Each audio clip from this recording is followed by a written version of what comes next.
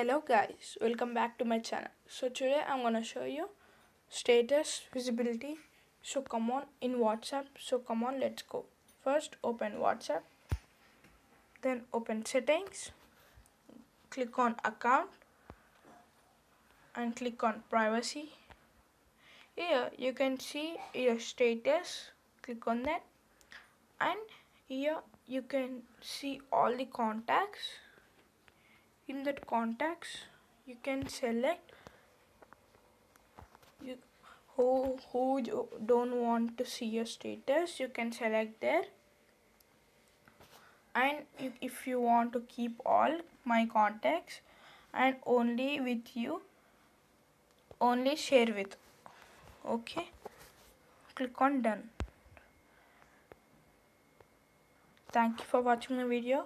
If you like the video, please like and subscribe to my channel. Thank you guys. Bye bye.